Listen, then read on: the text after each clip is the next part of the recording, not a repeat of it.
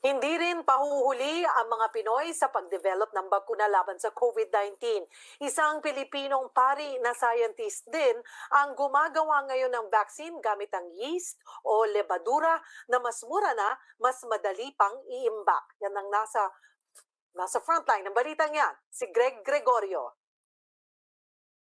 Sa loob ng 2 buwan, natapos ng grupo ni Father Nicanor Austriaco na isa ring molecular biologist at bahagi ng faculty ng UST Department of Biological Sciences ang pag-develop ng yeast o lebadura na magagamit sa paggawa ng COVID-19 vaccine. Iba ito sa yeast na gamit sa paggawa ng tinapay. Ligtas itong gamitin sa tao, akma sa body temperature na 37 degrees Celsius at magagamit para ma-introduce ang spike protein ng SARS-CoV-2 para makagawa ng antibodies na panlaban ng katawan. Imbes na injection, target nilang gumawa ng oral pill o capsule.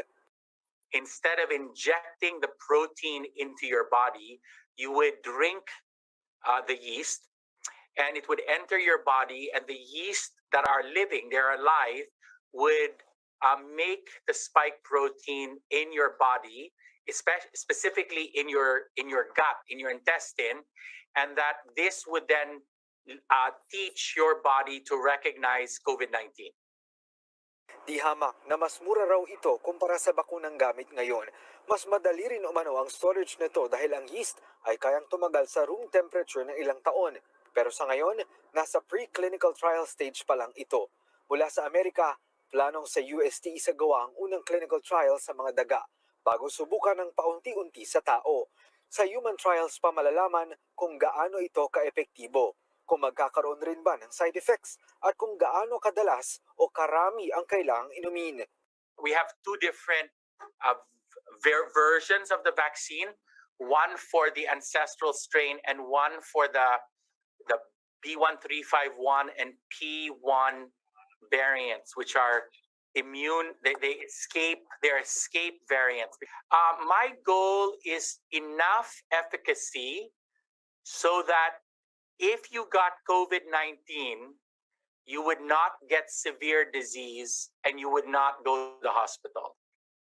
Aminado si Father Austriaco na matagal-tagal pa ang trial, pero oras na matapos ang pag-aaral, magagamit daw ito bilang second-generation vaccine para patuloy na proteksyonan ng mga Pilipino taon-taon laban sa COVID-19. Herd immunity only will last 1 year. So next year, we will do this again. So, it's like the government wants to inoculate 130 million doses, 70 million Filipinos. Well, we expect that we will be vaccinating 70 million Filipinos every year or every other year. You can imagine how expensive this will be. Bukas naman ang DOH sa ganitong mga pag-aaral. So as long as they can apply with the regulatory agency, yung FDA, at ito po ay ma-vet ng ating mga eksperto, at pag sinabi ng ating mga eksperto it is acceptable, and then pwede naman pong gawin dito.